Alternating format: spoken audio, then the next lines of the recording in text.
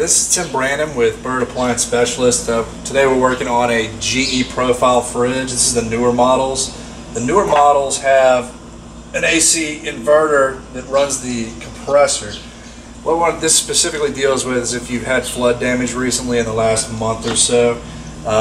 There is a way to repair these and salvage these rather than going out and get a new fridge. And the things you want to look for when you try to plug your refrigerator back in, it doesn't work, are two things.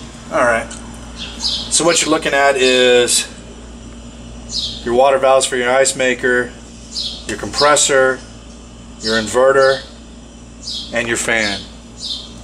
If you do not have this inverter, this is probably not a solution for you. But these are really the only electrical components that are on the refrigerator.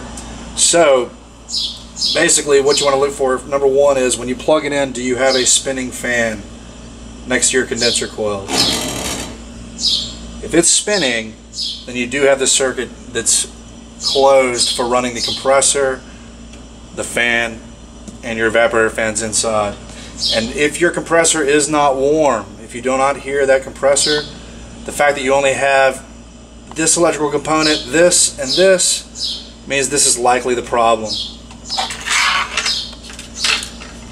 You can pull that out with one screw down at the bottom, but please, before you do anything, make sure you unplug the machine. And basically what it'll look like when it comes out is this, and you will see inside where you've had some water damage. There's definitely some issues with corrosion and other parts as well where it's stopped working. But anyway, you can get this part.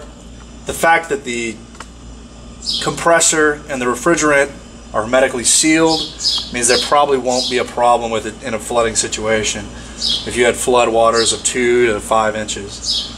Just make sure that you also clean the inside of the refrigerator to make sure you don't have any mold issues. But other than that, sometimes this is a solution. Call us if you have any questions. Thank you.